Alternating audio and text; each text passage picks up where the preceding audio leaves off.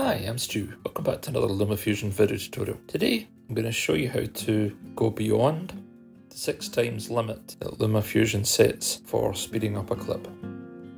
Let's get started.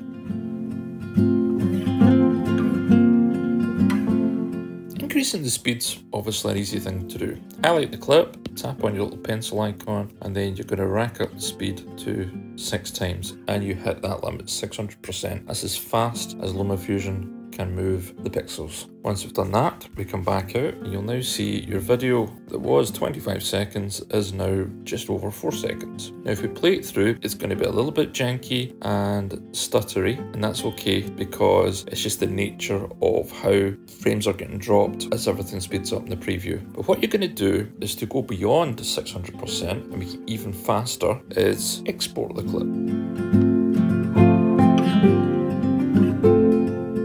We go to Movie, Photos, and try and export it at a really good quality. Tap Export, let it do its thing, and once it's done that, what you're then going to do is go to Photos, and then go to All Photos and Video. Here's our 4-second clip. I'm just going to drag it down onto the timeline and play it through. And you'll see when you play the exported version, it's fast, but an awful lot smoother.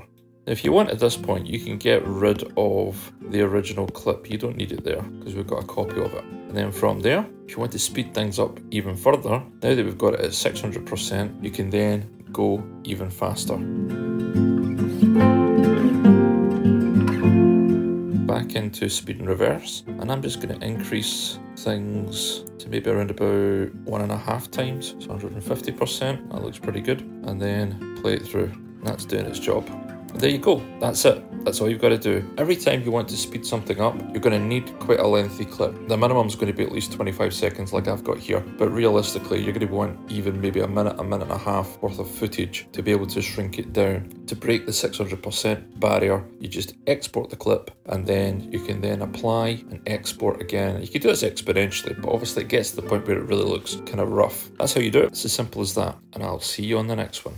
If you like the video, then give it a thumbs up, as it really helps the channel.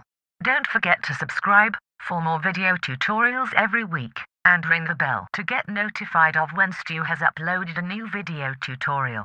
You have been watching I Am Stu. See you later.